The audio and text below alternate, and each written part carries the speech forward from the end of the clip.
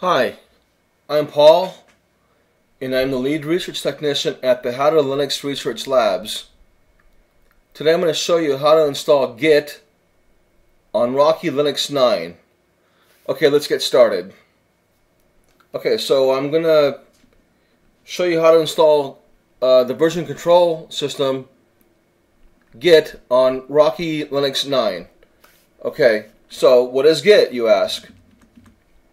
Well, briefly, Git is a distributed version control system used in software development, and it tracks changes to the source code and allows multiple developers to collaborate efficiently.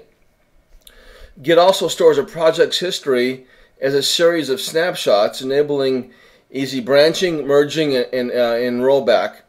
It also promotes collaboration, Git integrity, code integrity, and the ability to work offline. Developers can also commit changes to their local repos, their local Git repos, and then synchronize that with a central one, and that being the remote repo on GitHub.com. This decentralized nature ensures data redundancy and flexibility. Git's popularity stems from its speed, scalability, and its robustness, making it an essential tool for modern software development teams. Okay, so let's go ahead and take a look at our Rocky installation desktop here, Rocky Linux on XFace desktop environment, and we're going to verify that we actually are on Rocky 9. Okay. Rocky 9, and then some other information, the kernel. So we verified the OS and the kernel versions. Rocky Linux 9, kernel 5.14. Okay.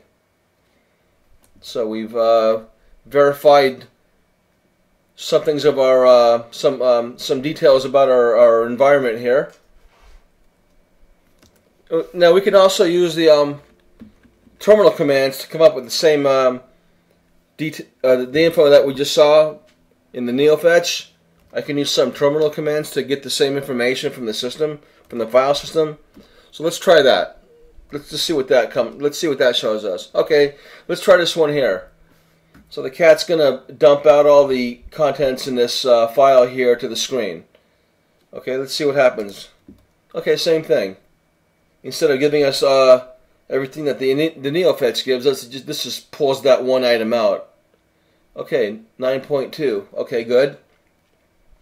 And then the uname command with the R switch.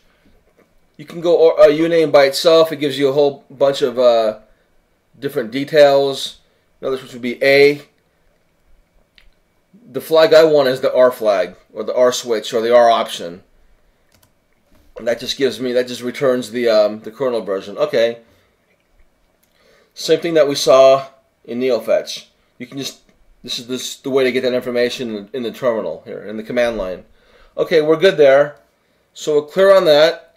And there's just a couple of commands. It's very short here.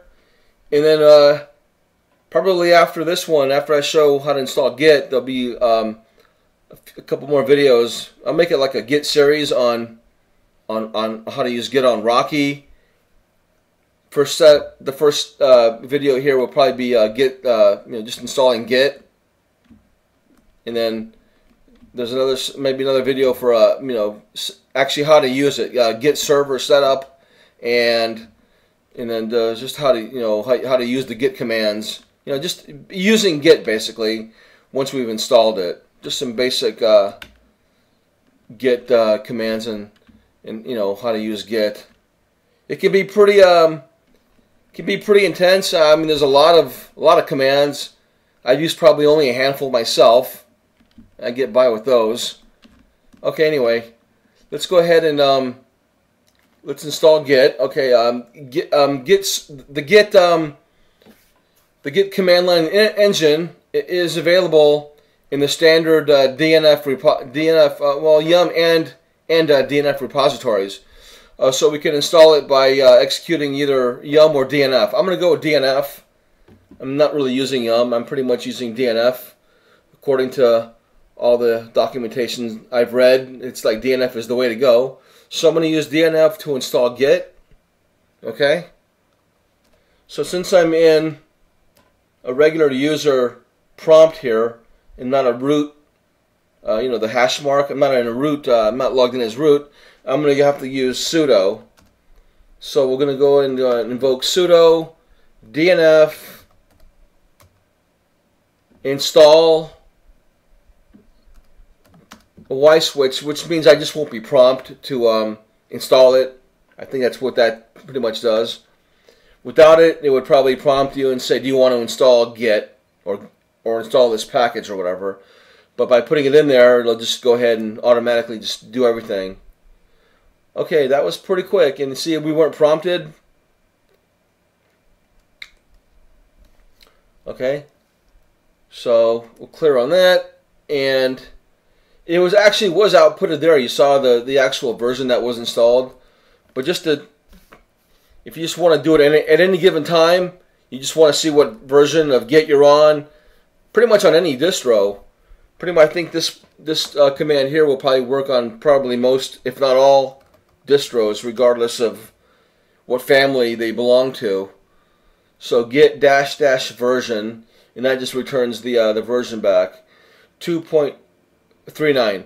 I'd have to look it up to see what version Git actually is on. I didn't do that before I started the video, so I don't know what version they're on, but that's pretty good, I think.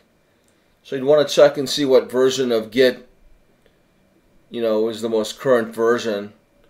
Or just use whatever version is here. This one might be a tad behind. I think Rocky kind of lags behind a little bit. So I wouldn't be surprised if it was a tad behind, but it looks pretty new to me, I think. Okay, so that was it. That was installing Git, the command line engine on Rocky Linux 9. So we checked a couple things in the about the environment, and then I used DNF to install it, and then the git -- version command to get the actual version that was installed. And then we can not now, but later I will key in Git and start passing commands into it and actually using it. Add, commit, push, basic stuff like that. And you can see it works. It's working. Got the usage here. That's always a good sign that you can use it. Actually, it's on the path, and it's actually available to be used. Okay, so that was how to install the Git command line interface engine on Rocky Linux 9. And in my next couple of videos, I'll probably show how to actually use it. Okay, so I'm Paul, and I am the lead research technician here at the How to Linux Research Labs. And I thank you for subscribing and watching. And I look forward to your comments and your feedback. Thank you.